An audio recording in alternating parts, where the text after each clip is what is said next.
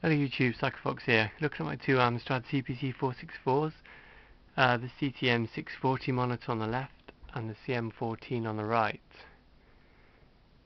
And yeah, spot the problem. So the convergence is totally gone on the CM14. It was fine about a month ago, and tried it today, and that's what we get. So it's just collapsed in on itself. You've got sort of ghosting appearing as well. Two different images not lining up. So that's roughly what a basic screen should look like, obviously, and that's two huge uneven borders left and right. So it's I'm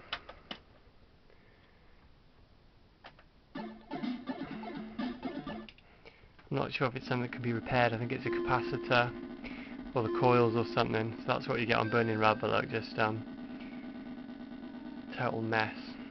So just thought I'd document what can actually happen to these CM14 monitors.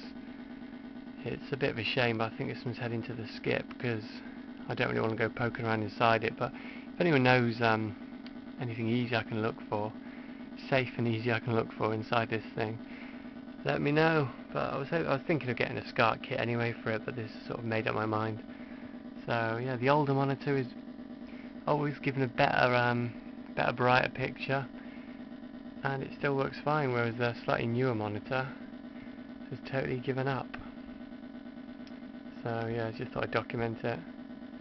So I'll pick up a SCART kit and if I can't fix this. But in the meantime, yeah, let me know what you think. Thanks for watching.